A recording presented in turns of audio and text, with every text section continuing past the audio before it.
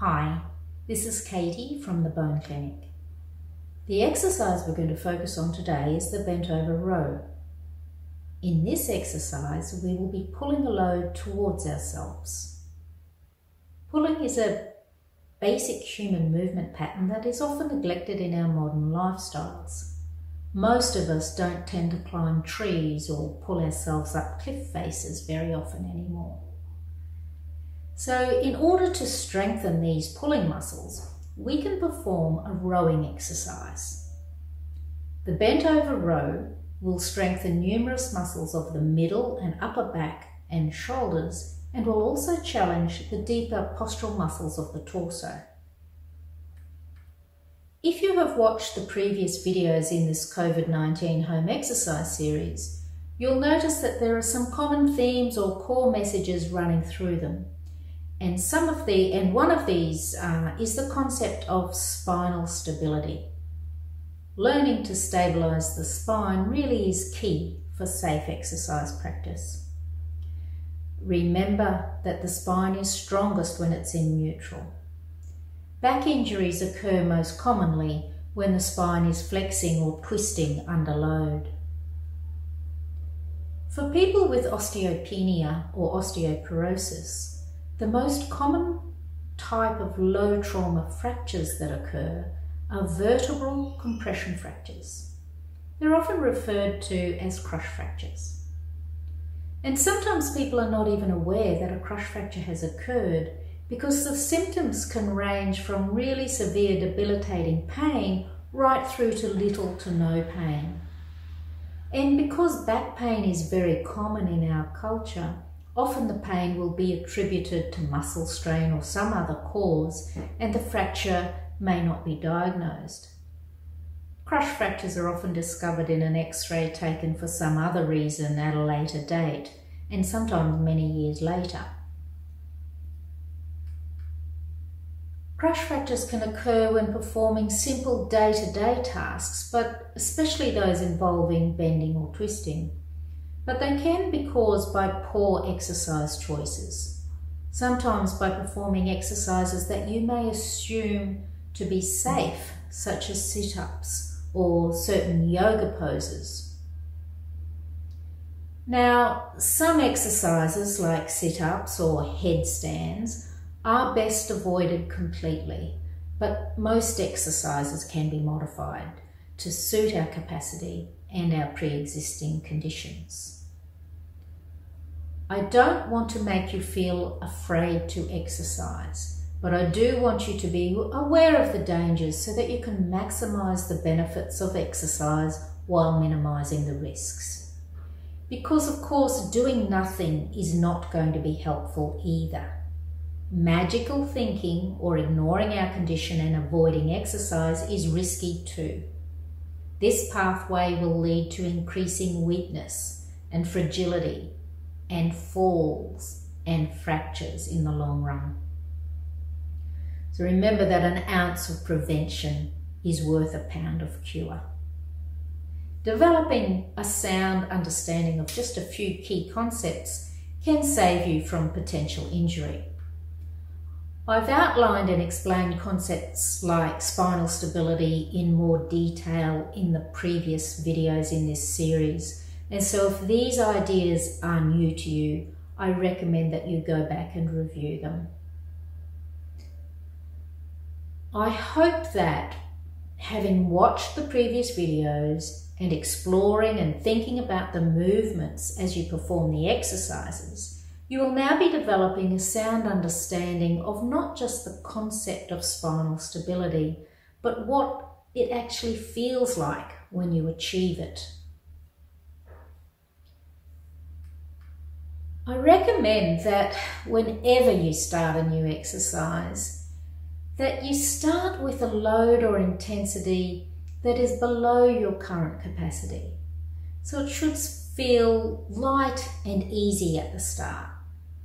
So start low and progress slowly to give all the tissues in your body time to adapt to the new stimulus. Always take the time to think about your alignment and the quality of your movements as you practice the exercises. If you have pre-existing conditions or injuries, the need for good technique and careful progressions increases. So I suggest that whenever you start, that you start with a light challenge. You shouldn't feel challenged when you start. And then through consistent practice, you can gradually increase the challenge to build your capacity over time. There are many different variations of the row exercise, but the variation that I'm going to demonstrate in this video is the single arm bent over row. And the asymmetric nature of this variation challenges the stability of the whole body through the hips, the trunk and the shoulder girdles while working the muscles of the back and shoulders. The deep stabilizing muscles of the core need to work very hard in order to prevent flexion and rotation of the torso. So to get set up, stand in front of a bench and now organise your alignment. So align your ear over the centre of your shoulder, hip, knee and ankle joints. And then we want to stiffen the torso. So we want 360 degrees of stiffness. So all of that nicely braced, and then we're going to hinge at the hips and place one hand on the bench in front. So you'll see now my hips are flexed, my knees are slightly flexed, my shoulders are square to the bench and my spine is neutral. And this beautiful stable position is what we want to maintain throughout the exercise. So from here we take a light weight, and this is the start position with the arm extended, and now we're just going to think about pulling the weight up to the side of the rib cage and then lowering back down under control. Think about lifting the elbow towards the ceiling and lowering back down under control. Make sure that you pause at the top and fully straighten your arm at the bottom. You can think about squeezing your shoulder blade in towards the spine, controlling on the way down, allowing the arm to lengthen. Pull the elbow towards the ceiling, pause and squeeze at the top. Control back down. So work hard to create smooth, coordinated movements. Each repetition should be a mirror image of the one before it. I recommend that you do 12 repetitions on one side before changing to the other. And if your last repetition is not as perfect as the first, that's a good indication that you need to choose a lighter weight. So once again, take time to get your setup right, and then pulling the elbow towards the ceiling and control back down. Pull the elbow towards the ceiling, squeeze the shoulder blade toward the spine and control, allowing your arm to lengthen at the bottom. And of course you don't need special equipment. So for this exercise, I find that a handbag is perfect. Although I do know that some of you will need to jettison a few objects in order to lighten the load first. Get yourself organised, get yourself set up, nice stiff torso, and then pull the elbow towards the ceiling and control back down. So this top position is the hardest, so make sure that you pause before going back down again. So be careful not to rush through this hardest part, because often speed hides need. Pause at the top and control it down.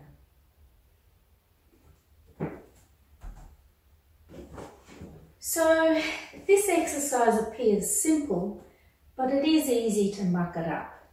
And some of the common faults include some spinal faults. So be careful that we're not overextended or overarched through the spine.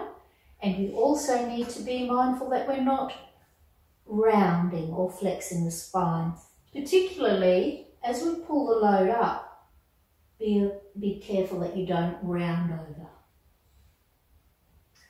And with the head position, we want to maintain neutral head position throughout as well. And the head position really feeds into those spinal faults. If you let your chin lift, for instance, that really feeds into that overarched position. And if you let your head drop, that really feeds into that overflexed position or that rounded position. So we want to maintain neutral head position throughout. And I like to just think about maintaining that double chin position, or in my case, it's double chins. So getting ourselves like so, maintaining that head alignment. Also be careful of the elbow position. So we don't want the elbows sticking out to the side like a chicken wing, but we also don't want it tucked in against our body either. We're after that Goldilocks position where the elbow comes out from the side a little bit. With our wrist, just be mindful of the wrist position. Some people do some funky thing at the top with their wrist and they curl the wrist over. But what we want to think about, you could think about your lower arm and hand as a meat hook hanging from the elbow, so that the wrist just is hanging, staying nice and neutral. So we want this straight position of the wrist. We don't want deviation in any direction.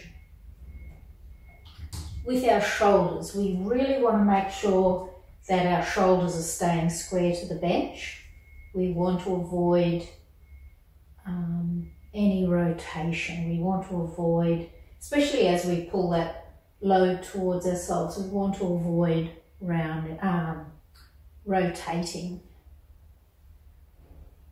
We also want to be mindful with our shoulders that we're not lifting them up, and when we row, we want to also take care that we don't let that shoulder drop forward.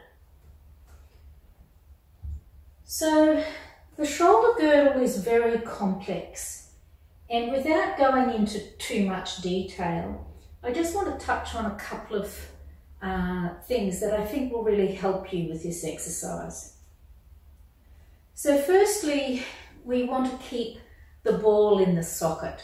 So the head of the humerus is the ball, and that's the head of the humerus, that's the bone in the upper arm, is the humerus, and the socket is part of the shoulder blade. So what we're looking for here is to maintain a good solid relationship of that ball and socket. And there are muscles and tendons and ligaments that are helping to keep that ball in the socket, but also by being mindful about our alignment, we're really going to be supporting the health of those tissues. If you let your shoulder dump forward, what's happening with that ball and socket relationship is the ball is pushing forward a little bit, just a little bit out of the socket. So you're not maintaining good congruency. And so what that means is that it's just putting unnecessary strain on the ligaments and those rotator cuff muscles.